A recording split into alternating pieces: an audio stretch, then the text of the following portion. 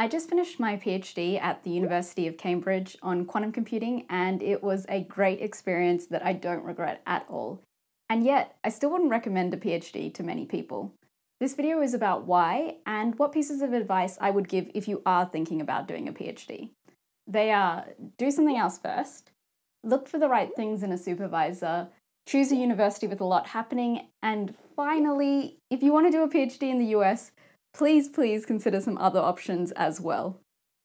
A big caveat before I start though, this is entirely my own opinion and biased towards what I know, which is the UK system. I hope it's still useful for you though, so let's get started. If you're in university and you're thinking about doing a PhD, then let me guess, you've probably got good grades and you really like studying. You might also not really know what else to do with yourself if you were to just leave the university system and go into the wild. The simplest option might seem to be to do what's next on the path, a master's or a PhD. A PhD though is something that you'll hate unless you love it. It's super common for people to drop out of PhD programs, and I think it happens because a lot of people realize that this wasn't something that they really cared about much after all. They were just doing it because they thought that there was nothing interesting outside of academia. Instead of assuming that, try and get a job and see whether you really do hate it. If you do, then after a year you can always go back.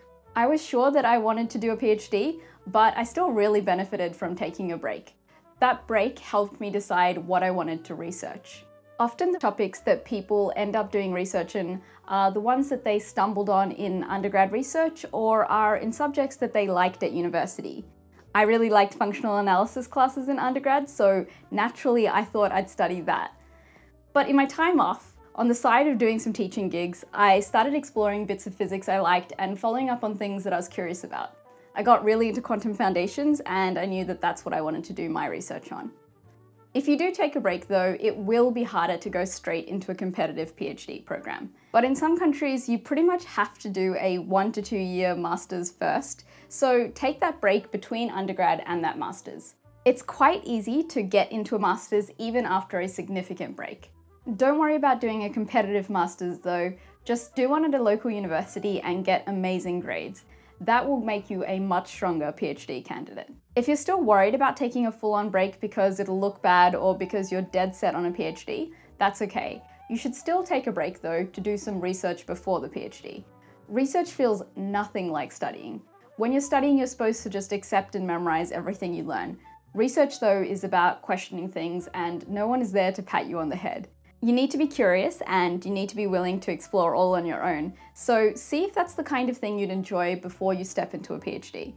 You can do this by doing research over a summer or a research assistant role or a research master's for a year to see if you really enjoy that sort of thing. I got lucky because I mostly had an awesome time during my PhD, but that's not the typical experience.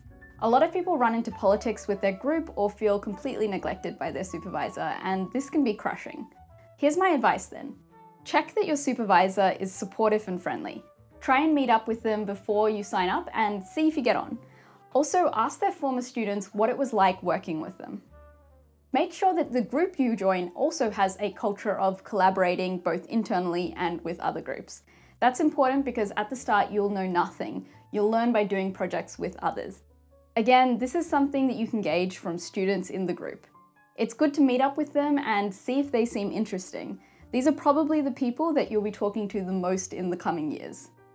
And finally, look out for a supervisor whose work you really admire. Remember, you're likely to work on similar topics, so there is no point finding someone who is, say, famous but works on something you're not into, and there's also no point finding someone who's in the right field but does low quality work. I think it's super important to go to a university where you can get involved with lots of extracurriculars. That's because a lot of the value you'll get out of this degree comes from the stuff you'll be doing on the side. Consider the fact that PhDs are usually 3 to 8 years of the prime of your life. Other people will have a couple of jobs in that time, maybe settle down, start a family, and if you're going to be spending those years depressed in a windowless lab instead, you're missing out. What's more, if you're making that sacrifice because you think you'll get rewarded, know that you probably won't. The vast majority of PhD students don't become academics, even though a PhD is specifically designed to make you one.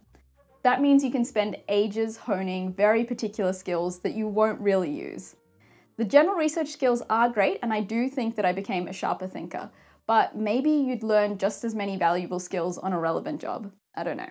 However, what a PhD is really good for is that it gives you a huge amount of freedom to research something that you're really interested in and freedom to explore other hobbies as well. So if you're sure you want to do a PhD, then make sure you're learning things that'll be valuable to you later. Your university can expose you to so many opportunities, and that's why you should pick one that's well known for active student clubs or public lectures, or in a city with lots of other fun things going on. Depending on what kind of PhD you do, the workload can be less and way more flexible than if you were doing a job. At the same time, you have so many interesting people doing interesting things around you who you can start side projects with. I think that you should take learning things from those extracurricular activities very seriously, because you're hardly going to have an opportunity like this again.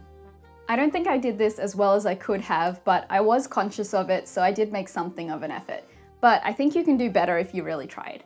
Here's a list of some of the things that I did to give you a sense of what's possible though. I joined a science outreach group that toured the UK to show science experiments to kids over summer. I got really into effective altruism. I ran off to teach in China for 3 weeks. I attended conferences all over the world. I was on the rowing team for a term, even though I'm extremely small. I went to a lot of public lectures. I gave a public lecture. I'd travel to London a lot to watch people do stand-up comedy. And probably the highlight, the Festival of the Spoken Nerd people accidentally let me do a stand-up comedy set in front of 500 people. Anyway, now my supervisor knows just how often I was away from the office, but yeah, I don't regret any of it. I got to explore a lot and realize just how much I love teaching and performing. So even though I enjoyed the research a ton and I always thought that I'd be an academic, I decided to go into science communication full-time instead. Okay, here we go. This is the controversial one. But let me put this to you. In Australia, the UK, mainland Europe, and many other places, a PhD is meant to take 3 years. A lot of people take longer, so let's say 4 years. In the US, a PhD is at least 5 years though, and depending on the subject, the average can be 7 years or more. Maybe a US PhD is right for you, but I'd just like you to consider the options before you commit that many years of your life to something. You might be wondering how the non-US system can be that much shorter. That's partly explained by the fact that it's normal to do a master's before a PhD in places like the UK.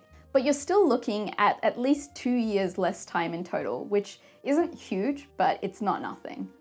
A nice thing about the UK system, in my opinion, is that it gives you a lot of points at which you can stop and reflect on whether this is the right path for you. Plus in the US, it seems like the PhD part can really drag out. Another thing to consider, US PhDs, at least from my perspective as an outsider, seem grueling. I've seen PhD students in Australia and in the UK, and people work very normal hours and don't work on weekends much, and go on plenty of holidays. The stereotype for US students though, and US academics in general, is that they just work super hard. If you're going to do that, then you'll have much less time for your own things. Remember, wherever you do the PhD, those years of commitment may never pay off if what you're looking for is a tenured job in academia. The vast majority of people who do a PhD don't become academics, less than 10%. And what's more, the goal may not be worth it in the first place. Tenured profs are often so bogged down with admin, teaching, and supervising that research is relegated. And what's even more scary for me is the lifestyle between doing a PhD and getting tenure. Here's where you'll be doing postdocs. These are 2 to 3 year contract jobs that you'll typically have to move around a bunch for. In my field in Europe, it's pretty normal to do 3-year postdocs. That would mean that you'd need to move a whole lot of times between the ages of 30 and 40, even though the prospect of landing a full-time job from this effort is still low. I don't know too much about it, but apparently in the US, job security for academics is also pretty terrible. That's because universities hire many more casually employed adjuncts these days instead of full-time teaching staff. That means that even after committing yourself to the field until you're middle-aged, you might have no job security and be paid terribly. These are all things to consider if you're going into a PhD with the hope of one day becoming a professor.